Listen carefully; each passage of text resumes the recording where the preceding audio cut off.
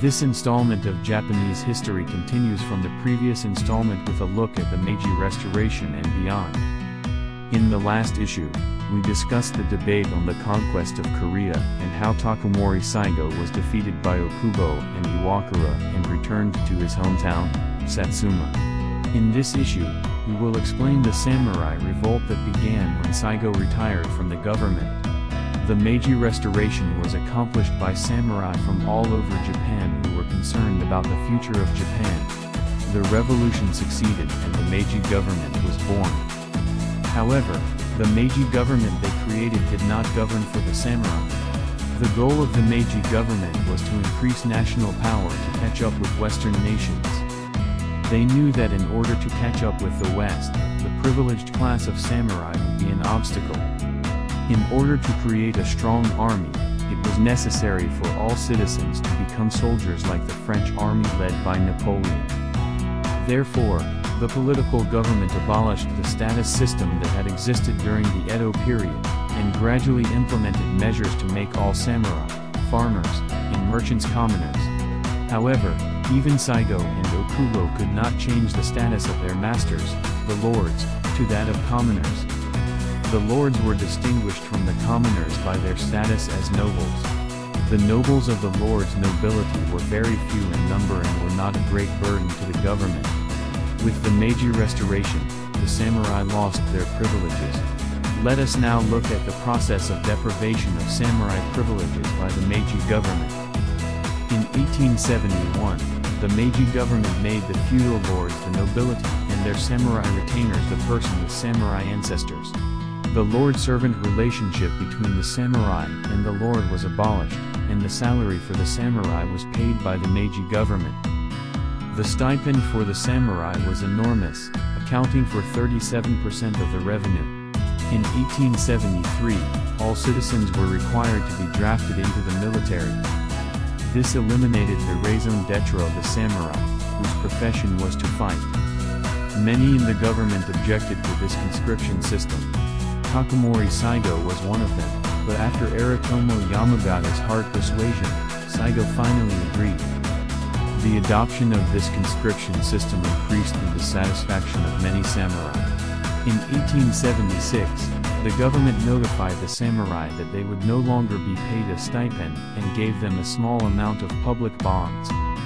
Some samurai started their own businesses using the bonds, but few were able to turn them into successful operations.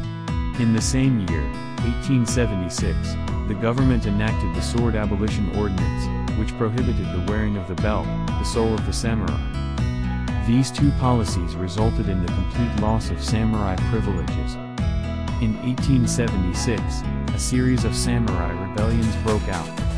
These rebellions took place almost exclusively in Western Japan. Western Japan is the region where Satsuma and Choshu existed and where the samurai who fought in the Meiji Restoration were based. Conversely, the samurai of Eastern Japan were followers of the Edo shogunate, and although they may have had their own grievances, they did not oppose the government. Let me explain the main topic, the Saga rebellion, in the preface. The ringleader of the rebellion was Shinpei Edo. He was a native of the Hizen clan. When the Boshin War broke out, the Hizen clan, along with Choshu and Satsuma, fought against the shogunate forces, and he played a central role in the Hizen clan. It was as a politician after the Restoration that he distinguished himself.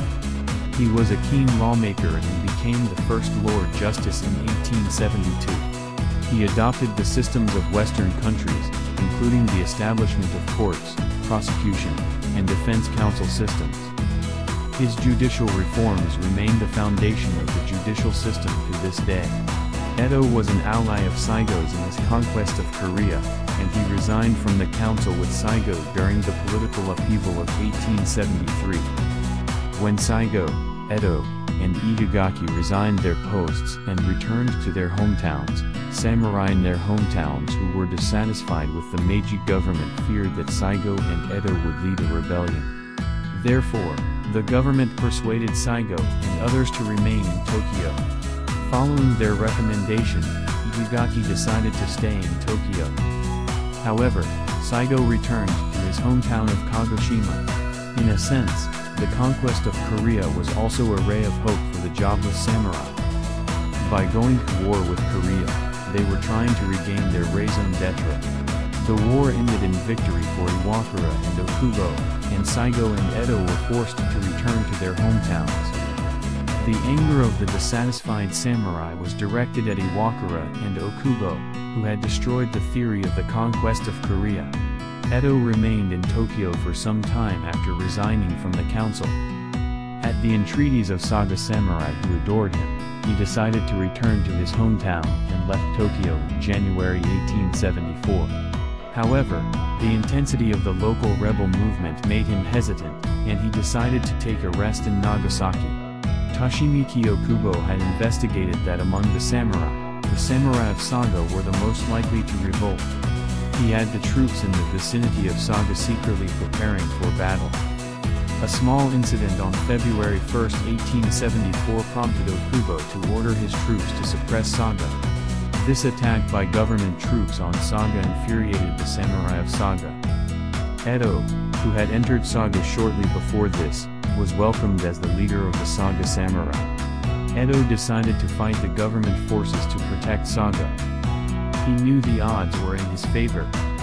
He believed that if he and his men stood up, samurai from all over the country would rise up to fight as well. And Saigo was sure to join the war. On February 9, 1874, Okubo was delegated all authority by the government to suppress Saga and took control of the government forces. In addition to the troops from Kumamoto that he had sent to subdue Saga, he also brought with him troops from Osaka. Okubo sent a letter to his subordinate Hirobumi Ito.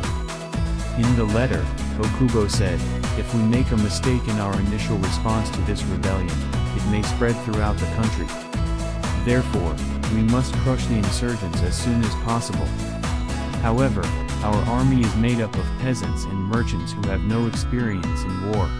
I am very anxious to be able to fight with the samurai of Saga who fought in the Boshin War.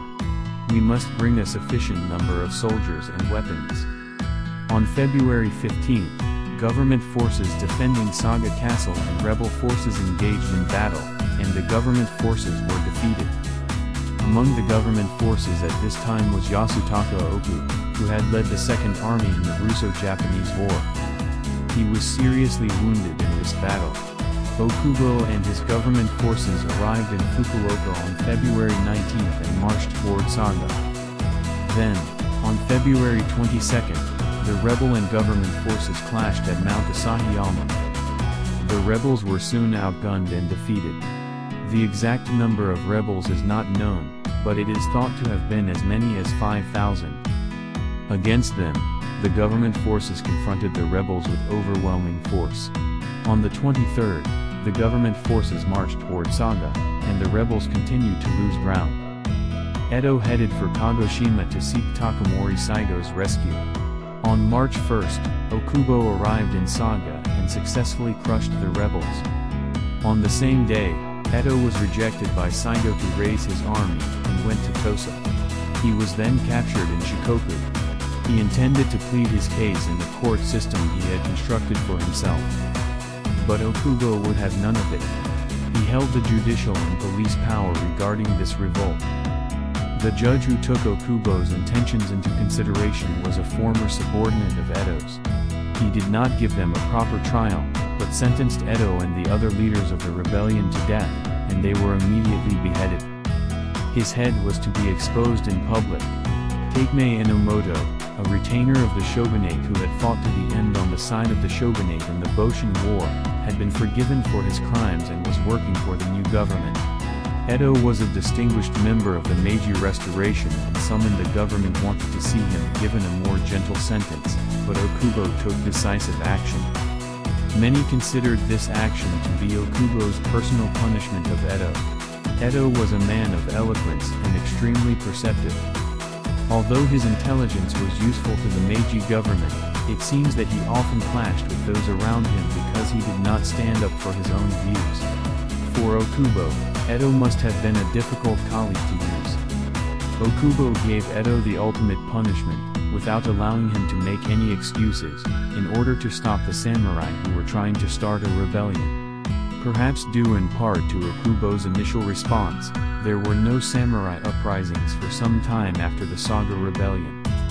However, Okubo was preparing to further deprive the samurai of their privileges.